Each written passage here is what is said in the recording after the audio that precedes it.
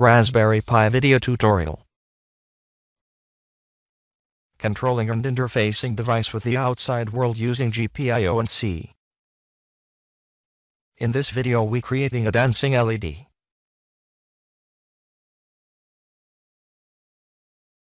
There are two main approaches to writing programs which involve the GPIO pins. One option is to directly access the GPIO register in the ARM CPU. This is not a trivial task and requires a good knowledge of programming in C and the ARM CPU. Another option is to import a library into our C program which provides easy-to-use functions. In this video, we'll use the latter, specifically the Wiring Pi library. Open the LX terminal. We can download the Wiring Pi library using Git. If you don't have Git installed, use this command to download and install it. Once downloaded, we can test Wiring Pi by building a terminal GPIO utility. First, navigate to the Wiring Pi directory. Then execute the build file. Once the installation is complete, we can use the manual command man to understand how to use the GPIO utility. Close the LX terminal. Hardware. The required hardware components are Raspberry Pi board, 270 ohm resistors, breadboard, a LED and some connecting wires. Make the connection in the breadboard. Connect the 3 LED to GPIO 23, 24, and 25 and a 270 ohm on the ground of each LED. Open the LeafPad text editor.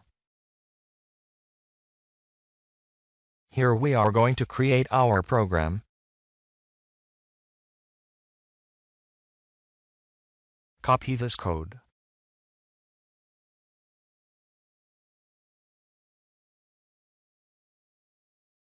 Paste here.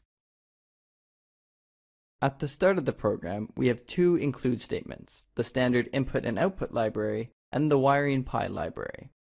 The main function follows, with void indicating that main has no parameters. The program then starts with a simple message being printed to the terminal.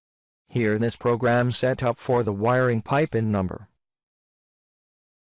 Next we set the 4th, 5th, and 6th pin to an output pin.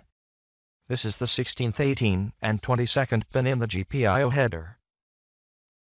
The remain is the for loop which blink the LED. Save this program.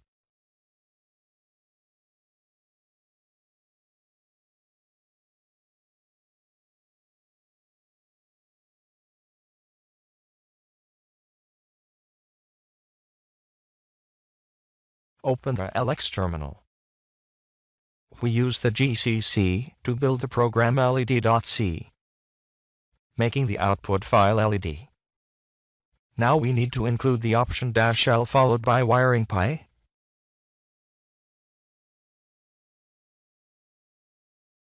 Run the program.